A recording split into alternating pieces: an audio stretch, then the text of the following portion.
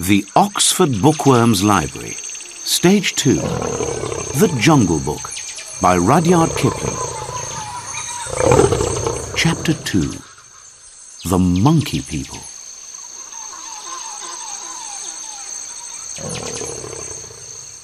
Baloo, the old brown bear, loved teaching Mowgli. He taught him how to speak to the different jungle people, and he taught him the important master words. But Mowgli sometimes got bored with all the lessons. One day, when he was not listening, Baloo hit him, very softly, on the head, and Mowgli ran away angrily. Bagheera, the Black Panther, was not happy about this. "Remember how small he is," he said to Baloo. "How can his little head hold all your long words?" "These words will keep him safe from the birds, from the snake people, and all the animals that hunt," said Baloo. "It is true that he is only small, but no one will hurt him if he remembers all the master words. Come, Mowgli," he called into the trees. "Come and say the words again." Mowgli climbed down from a tree and came to sit next to them. "I will say the words to Bagheera, not you, fat old Baloo," he said crossly. "Very well," said Baloo sadly. "Say the words for the hunting people." "We are of one blood, you and I," said Mowgli. "Good. Now for the birds." Mowgli said the same words, but with the sound of a bird. "Now for the snake people," said Baloo. Mowgli then made the long s sound, which was like no other noise, only the noise of a snake. "Good," said Baloo gently. "One day you will thank me for my lessons. Now you will be safe in the jungle, because no snake, no bird, no animal will hurt you. You do not need to be afraid of anyone." "And I shall have my people and go with them high up in the trees," shouted Mowgli. "What did you say, Mowgli?" asked Baloo, surprised. "Have you been with the Bandar log, the monkey people?" Mowgli could hear that Baloo was angry, and he saw too that Bagheera's green eyes were cold and hard. "When Baloo hurt my head," said Mowgli, "I went away, and the grey monkeys came down from the trees and talked to me. They were kind to me and gave me nice things to eat. Then they took me up into the trees. They said that I was their brother, and they wanted me to be their leader one day. Why have you never told me about the monkey people? Bad old Baloo. They play all day and don't do lessons, and I will play with them again." "Listen, man-cub," said Baloo angrily.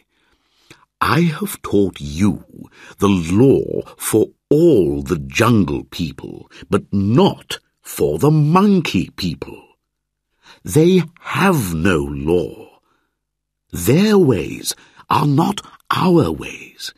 They are noisy and dirty, and they think that they are a great people. But then they forget everything. The rest of the jungle people do not talk to them or even think about them. Remember what I tell you." Mowgli listened and was sorry. But all this time, the Bandar log were above them in the trees, listening and watching. They followed Mowgli and his friends through the jungle until it was time for the midday rest.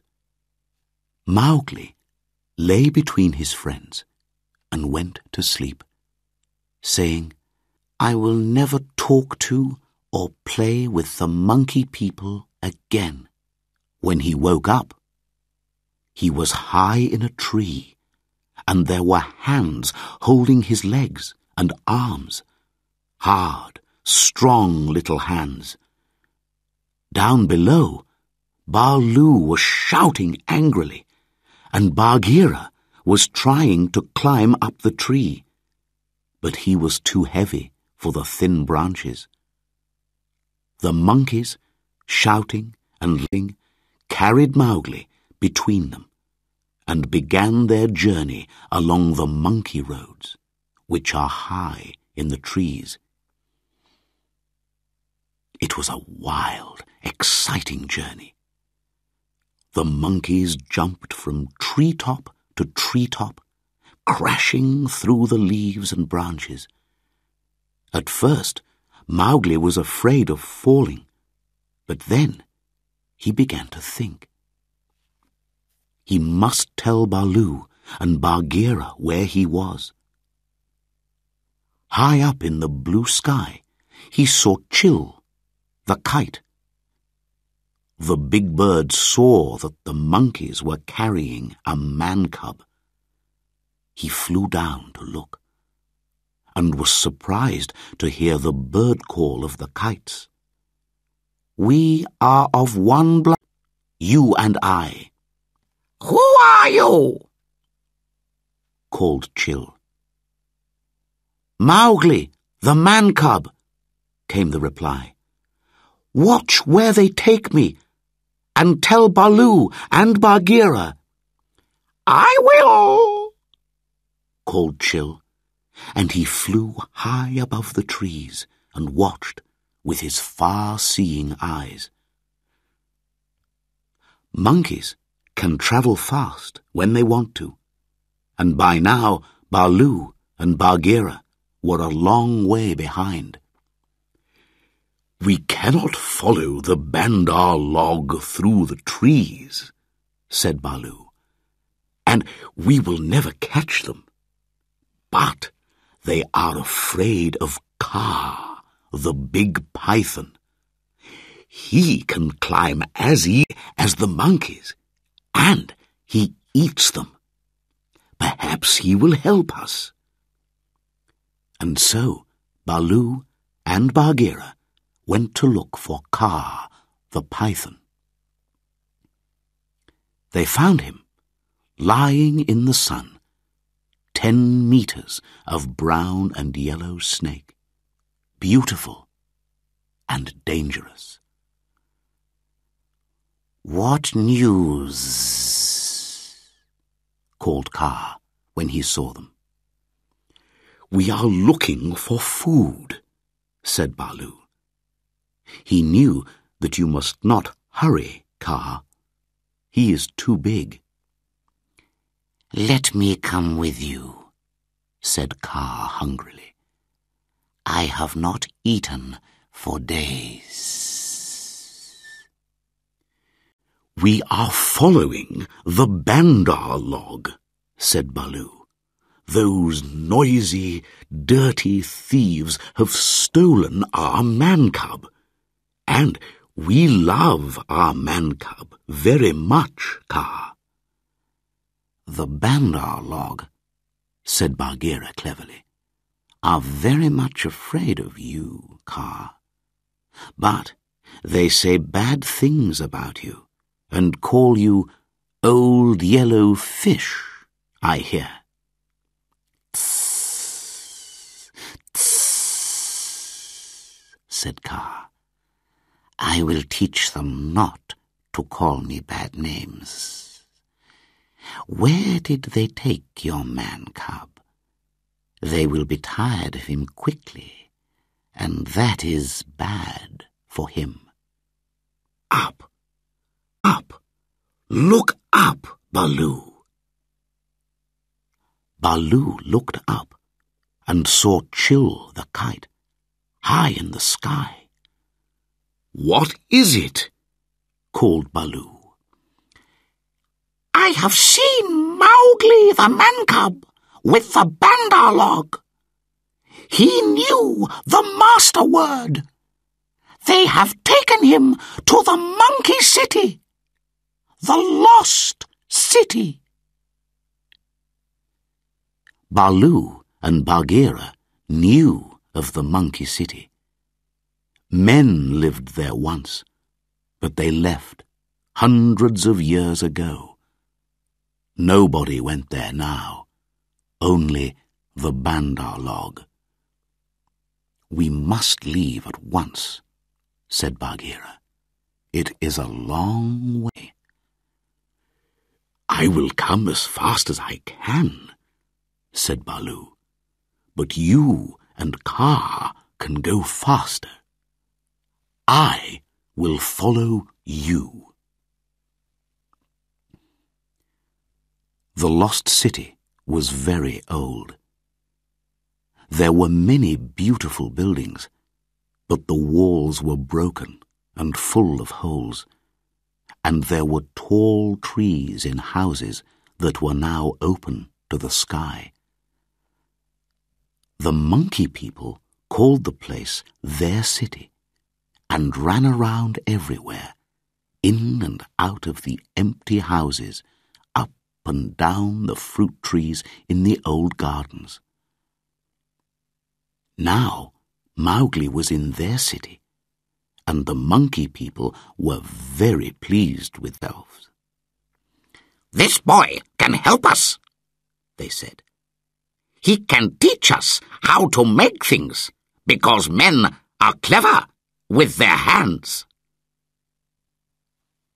But monkeys make many plans, and always forget them 5 minutes later.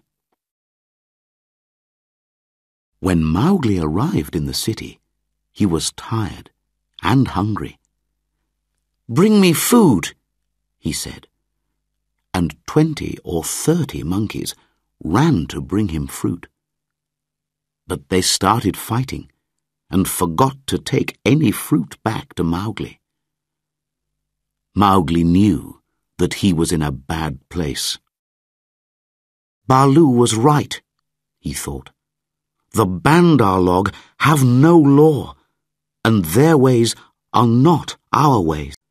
I must try to get away.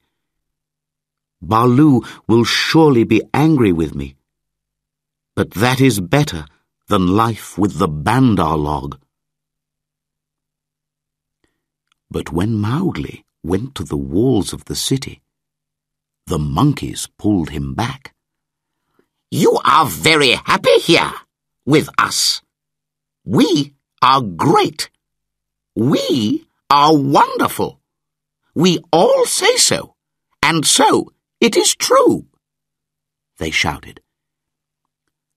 Don't they ever sleep? Thought Mowgli. He looked up at the sky. There's a cloud coming over the moon.